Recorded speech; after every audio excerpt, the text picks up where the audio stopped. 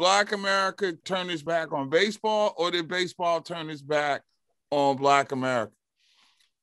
Well, I mean, I don't know if they more so turn their back more so than just giving more of a side eye.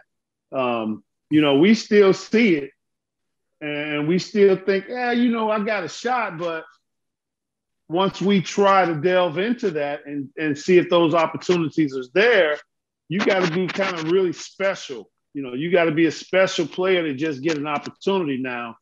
Back in the day, if you had speed but didn't have a bat, they'll be like, hey, well, maybe we could teach him how to bunt and steal a base.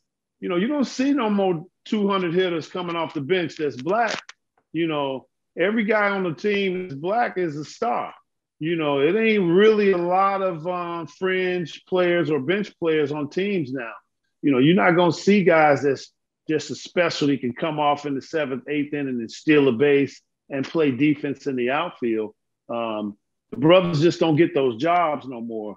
But, what can we do? All we can do is keep trying to be the best that we can be and hope those opportunities present themselves.